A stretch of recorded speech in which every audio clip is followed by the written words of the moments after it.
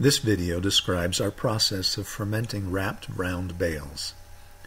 We don't have a spray tank on our baler, so we use a side-by-side with a 60-gallon tank and a battery-powered diaphragm pump from Delavan.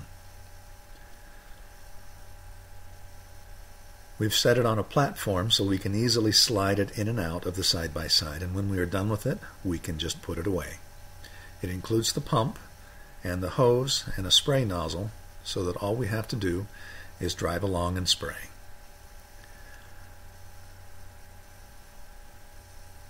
When we're ready to bale, we simply drive along the windrows, metering the spray based on the speed of the vehicle.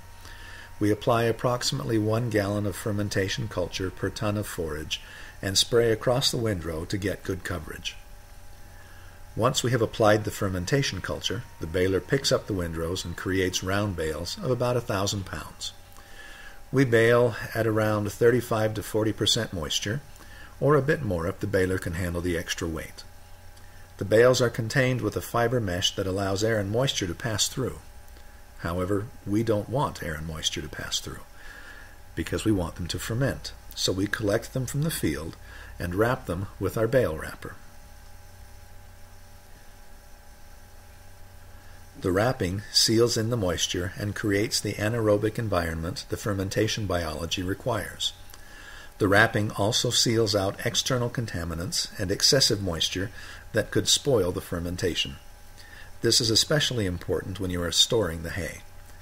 The wrapped environment maintains the active fermentation process, creating a better finished product for the cattle you are feeding. We generally ferment our bales for 2 to 3 months. And even during the hot months of summer, the bales never heated up significantly. This is an especially effective fermentation method for grasses and mixed forages. Grasses lose their moisture very quickly if not contained. The dry environment of a standard grass bale does not have the moisture necessary for active fermentation. The wrapped bales maintain their moisture, facilitating the active fermentation biology even with grasses, as long as you bale it wet to start with. As the fermentation process progresses, you can walk by the stack and smell the forage. It has a sweet, very pleasant smell to it, and I've been known to walk by the stack just to enjoy the smell. So what does fermentation do for your animals? To start with, the fermentation process begins to break down the forage materials, making them easier for the animals to digest. The quicker digestion also releases more energy for the animals that consume it. They're able to utilize it more efficiently and waste less of it in an undigested material through their waste stream.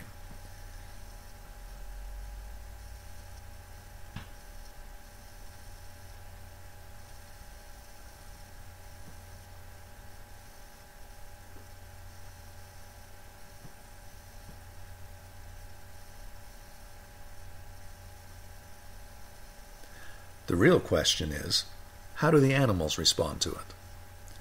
In our experience, they respond very well. This first herd has been receiving fermented alfalfa for a while. They like it so much that they ignore anything else in their manger if there's fermented alfalfa there too. They'll eat the fermented stuff first before they touch anything else. The bigger ones will push the smaller ones out of the way until they've eaten their fill. If they're lucky, the smaller ones might get a bite here and there. And if they happen to get in the way, they simply pick them up and move them.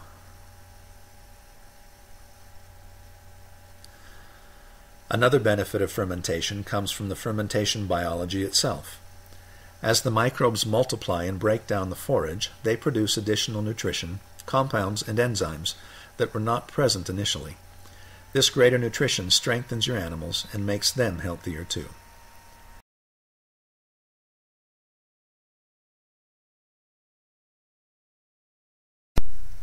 As we look at this fermented bale, you can see all the white growth on the outside here. This is beneficial yeast that grows in the transition zones from anaerobic to aerobic. It is not mold, as illustrated by the way the animals like to eat it. These calves were actually fed just a couple hours previous to this video. They had already licked up everything they had been given. As soon as they saw more being put in their manger, they all came right over and were ready to eat again.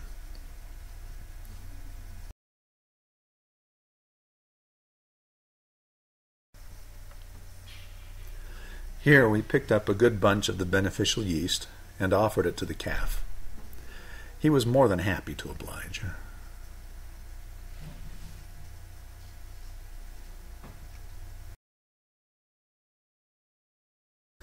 The buffalo here have also been receiving fermented forage. We baled up some cover crop, and it has been fermenting for several months now. You can see the dark caramelized areas as well as the white beneficial yeast. Before putting the bale in the pasture, the buffalo had been eating a bale of regular alfalfa. As soon as they saw the tractor bringing in the fermented bale, they immediately left the alfalfa and came over to the other side of the pasture to wait for the new bale. They always finish off the fermented bales before returning to the regular bales.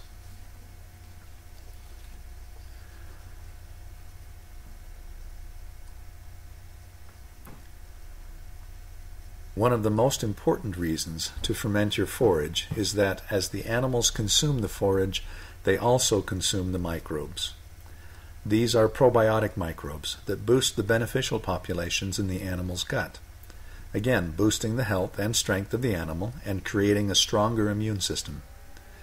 In the world of biology, numbers always win.